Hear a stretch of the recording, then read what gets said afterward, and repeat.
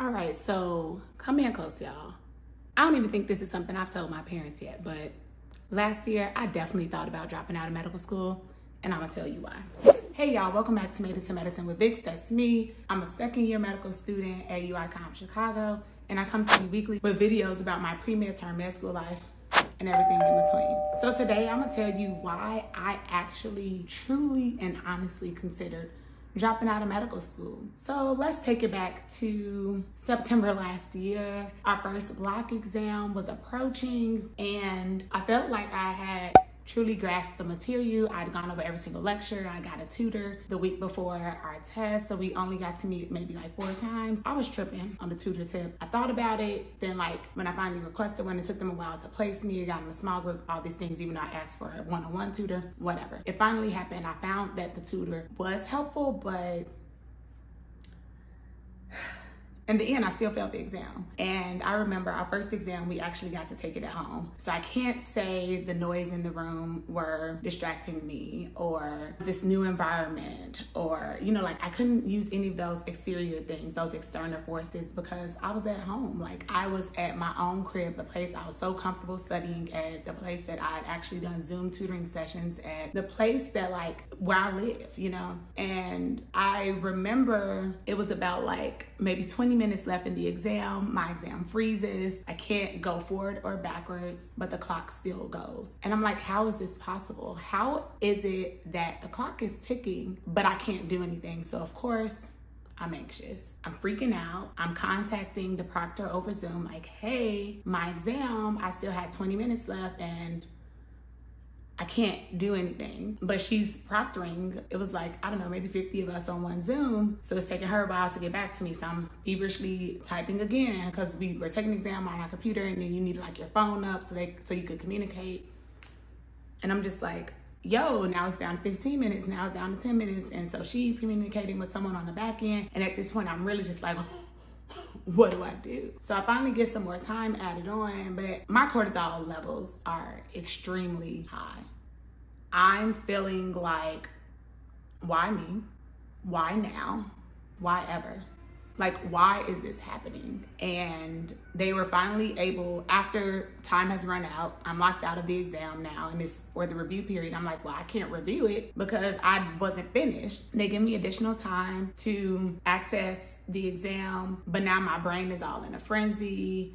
I start changing answers that probably should have been left the same. Either way, I review the exam and see so many red asterisk marks. Wow, I really just failed this test.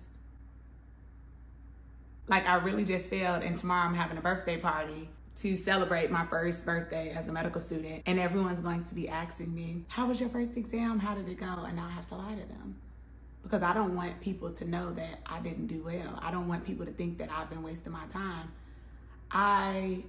As one of my very good friends would tell me, I care too much about what other people think. There's no other way to say it. So that's exactly what happened though. Everyone's asking. But before we even get to that part, I immediately called Darius and I'm just like, I'm stupid. And I'm crying on the phone. I'm not even a very like that type of emotional person. I'm crying and I'm like, I don't belong here. I don't deserve a spot. They made a mistake. Like, what's going on? I can't do this. He let me get it all out and he was like, all right, we're not gonna do that negative self-talk, but I'm gonna let you, like, don't let this ruin your birthday weekend. You still set for your first exam in medical school, and like, we live and we learn. But that was something very challenging and very difficult for me to grapple with, because how did it take me all this time to get accepted? How did I do all this work to get here? All these jobs in the medical field, all these post-bac programs, all this debt that I'm in.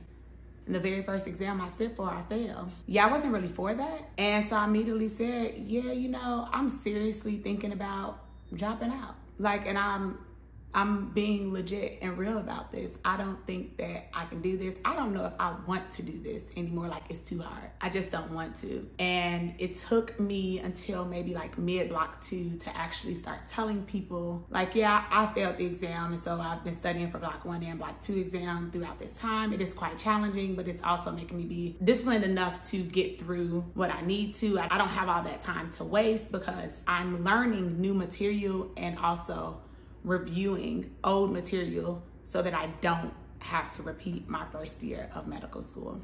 And it just brought up the interesting thing of no one really talks about failure in medical school. No one talks about the difficult times. You go on social media, you pretty much see like the highlight reels, but you don't really see the nitty gritty of what's truly going on. Like you're thinking like, yeah, I mean, it's hard, but everybody's doing it. If everybody can do it, I can do it. I mean, that is true. You definitely can do it, but there are certain tools, certain steps, and certain information that you need to know in order to be successful while you're here. And it just made me, I wanted to get more comfortable with my truth, because I did create this channel telling you that I'm going to be authentic, relatable, and transparent. But I didn't really want to tell y'all that I failed my exam. Because I'm like, if I tell them that I failed it, I already got trolls telling me that I don't deserve to be here. And then when you down low and somebody kick you again, you just like, I'm out. 3 taps.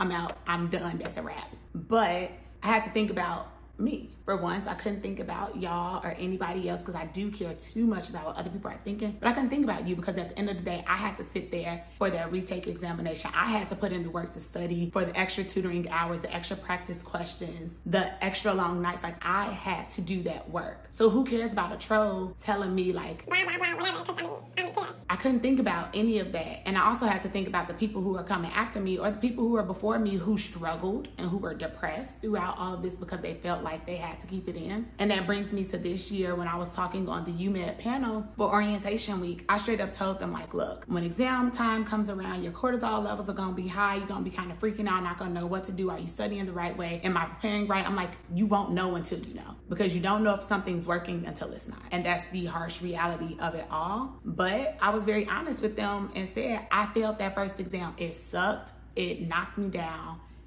and it hurt. But I'm so happy that before I could tell everyone, I had a few people that I confided in who were supportive of me, because I did trust my tutor enough to let him know like, hey, I failed this exam. What am I gonna do?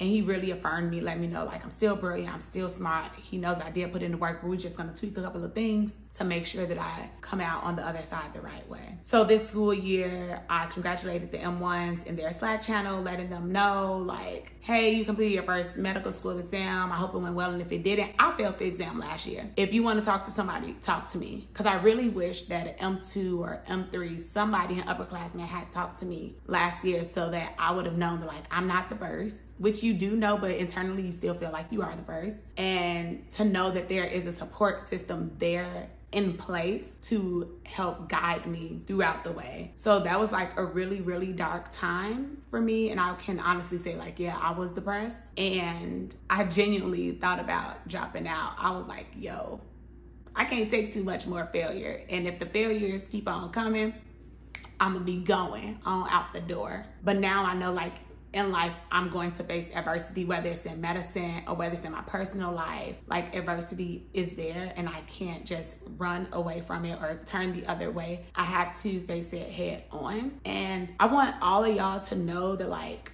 just because you have not passed something, it doesn't make you a failure.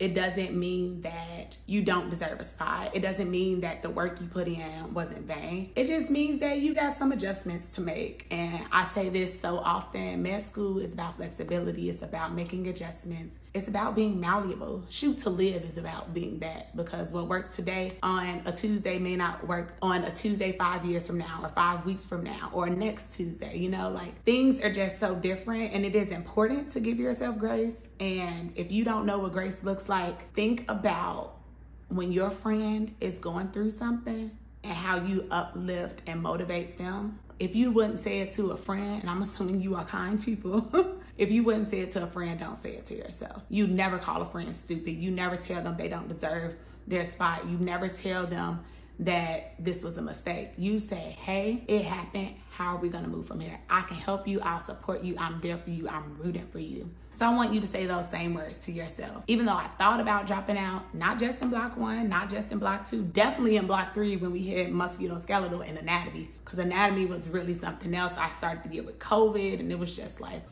what are we doing? But although I thought about it, then I also go back to my why and thinking about how much the hood needs love too, and how they need to see us represented in medicine, like Black and brown people.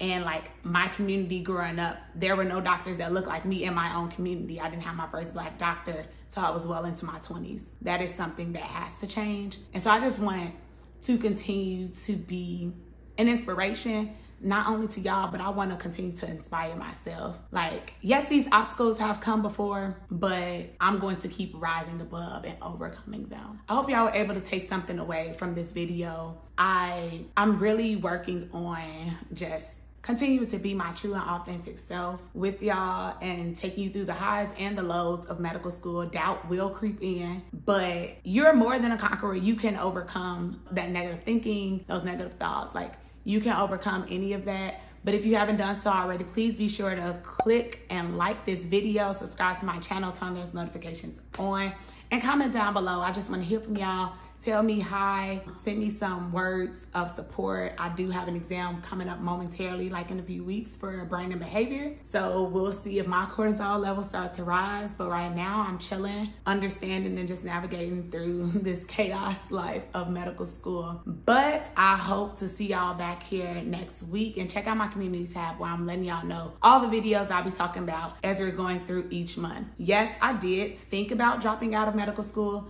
Yes, the thought does still cross my mind today. Do I think I'll actually do it? Probably not. But guess we'll have to wait and see. Bye, y'all. See you next week.